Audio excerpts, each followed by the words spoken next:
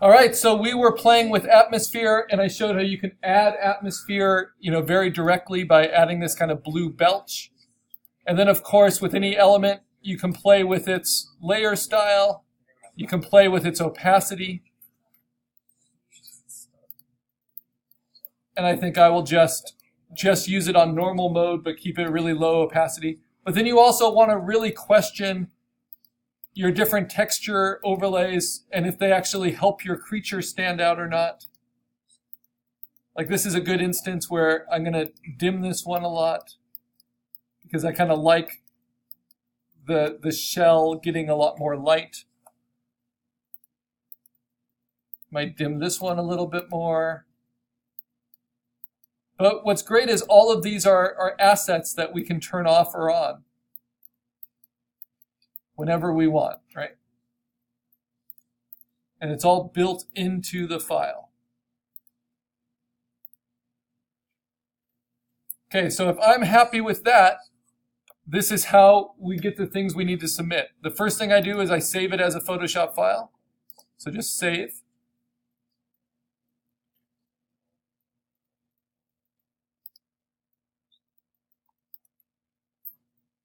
There we go. Now I want to save it as a JPEG, right? So save as, same name, but change it to a JPEG file format because like our landscape, this fills with pixels, the entire pixel grid. We want to be able to control to the desktop, Command D to navigate there. We want to control how large the file is before we put it online onto PhotoBucket. So at 12, it's probably going to be bigger than 5 megabytes. It's 14, so I'm going to put it all the way down to 8. You can try 9, and 9 will be good. So you want it smaller than 5 megabytes whenever possible, whenever we're doing a JPEG, putting it up to PhotoBucket. Now for the texture overlay, I am going to turn off my layers, all except for my texture overlay layers, which I'll mark yellow. Right. And then I'm going to set them to normal mode so we can see what you actually did with them. And then you will turn on the layers behind your last one.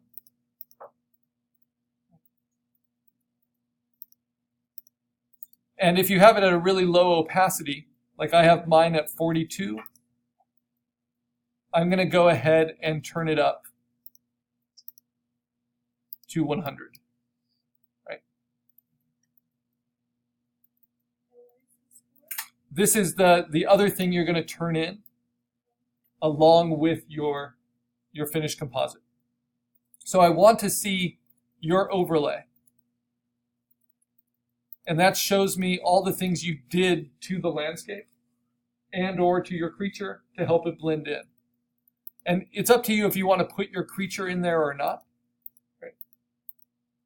Sometimes it can help. Mine's a pretty basic. This isn't a very complex text or sophisticated gradient overlay, but it shows you the skills. And so then you're going to say File, Save As, and you're going to rename this Assignment 3 Gradient Overlay. And you'll see how it actually helps when you put it in a process portfolio. And we're not going to save it as a PSD, we're going to save it as a JPEG to the desktop with that same quality, keeping it at fewer than 5 megabytes.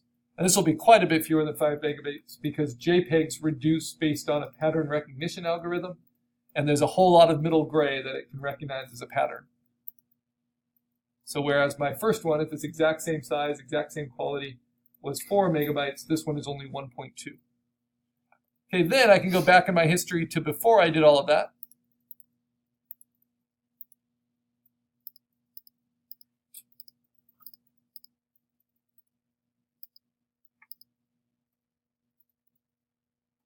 It will usually show me in my history when I last saved it.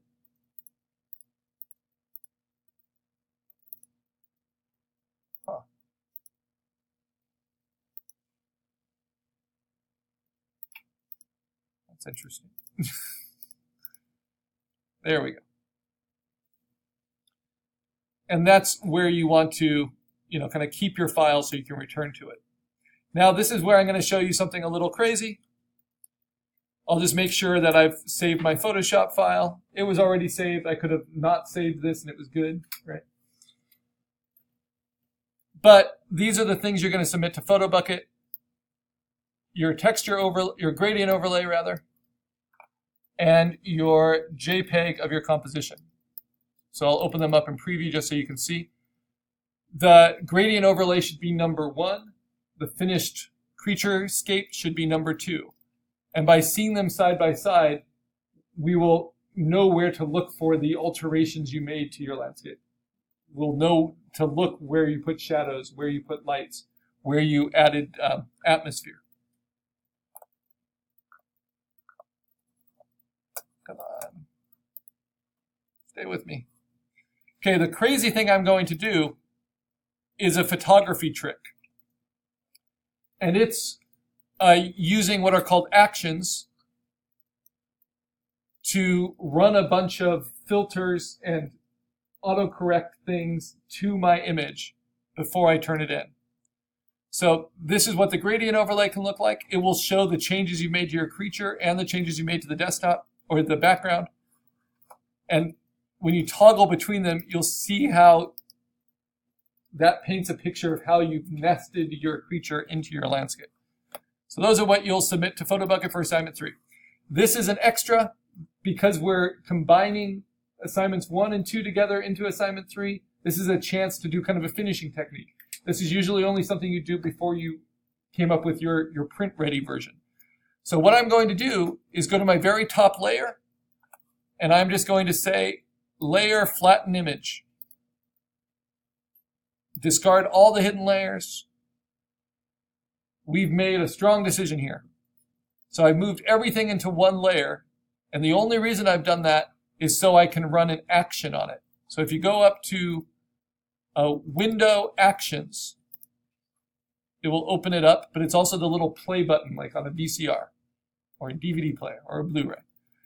And what you're looking for is a folder of actions that's called Karl's Customized Effects.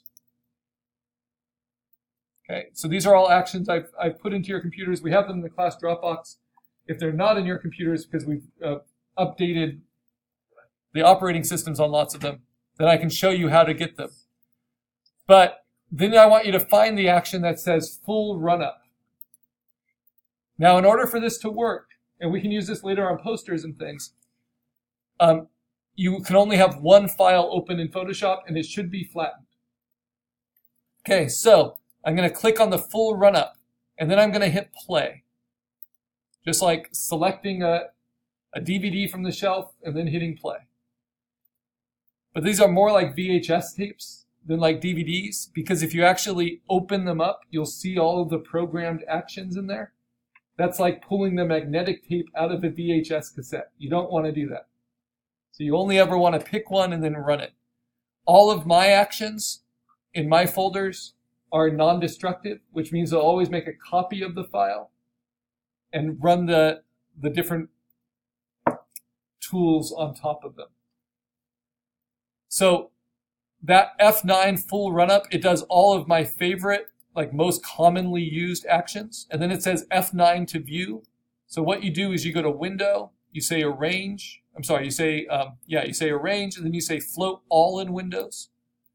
And that will separate all of these different options out. Think of them as Instagram filters, basically, but they're ones that you can create for yourself. And then you hit F9, and you'll see them all on your screen. Okay, so this is my original, right? So some of them obviously take out all the color. Some of them saturate the color. Some of them make them more sepia. Some of them, I like these. These look like kind of old postcards. Some of them cross-process. And what I want you to do, if you were to use these actions, this is how I recommend you use them. Pull a few that you think have something that's interesting and then minimize them. So you can hit F9, minimize the few that you think have something interesting, really just a handful of them. I kind of like this one. Can't decide between these two, so I'll do this one. Minimize it. And then maybe a sci-fi one, like this cross-processing one. And then I gotta say, I kind of really like the black and white. It's nice and crisp. That's why it's called crisp black and white. And now all the others, except for my original, which is here somewhere, there it is, I am going to close and not save.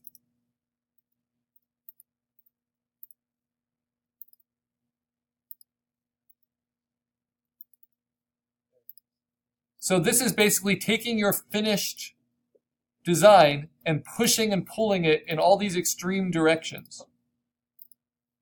But maybe, oh, that one's kind of nice. Maybe, just maybe, there'll be something that makes it stronger. And that one's pretty interesting. All right. So now I'm going to put my original back in, and I have all of these. I chose 5 different ones. That's a little too many. But first of all, let's take the black and white. This will make it really simple. I can flatten that option if it's not flattened, because some of them are built with multiple layers that you can alter. And once it's flattened, you just select all. Command C to copy it, close it, don't save it, paste it on top of your original. Again, this is something we do to make something print ready. And then what I can do is I can use my opacity to blend it in. Next, that's a little different than just desaturating. Okay, this one is max texture. I'm going to use that at the end. This one is cross-processing, so crazy color. Notice how it's made of a few different layers that I can alter, but right now I just want to flatten it. This is my favorite way to use my actions. Select all, copy, delete, don't save, paste it onto my original as another layer, and then use opacity to blend it in. Next one, heightened drama. Look at all those darks and highlights and all those super sharp textures. Select it all, copy it, because it's already flattened. Don't save it, paste it on. Now this one, I'm going to go really low opacity. But it just shows me the boldness of the lighting. Oh, 4 is a little too low. How that can help.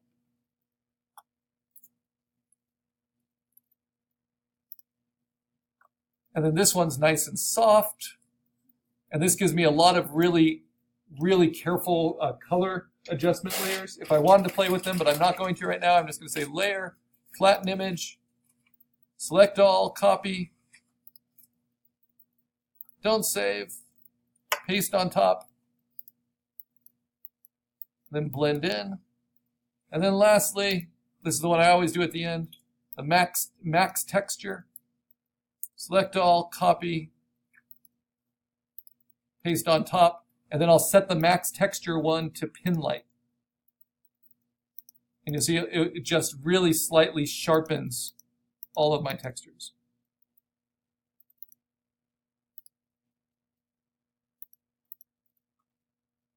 I actually set it because mine's a little too blurry for that. So let me see. Well, let's just try it. All right, so now each one is changing it just very slightly and getting it closer to something I like. Right? So now I'm going to save this as my assignment 3 creature shape composition to the desktop, but not as my Photoshop. Instead, I'm going to save this as a TIFF, a TIFF file. This is our archive file format. This is how we make our print-ready files.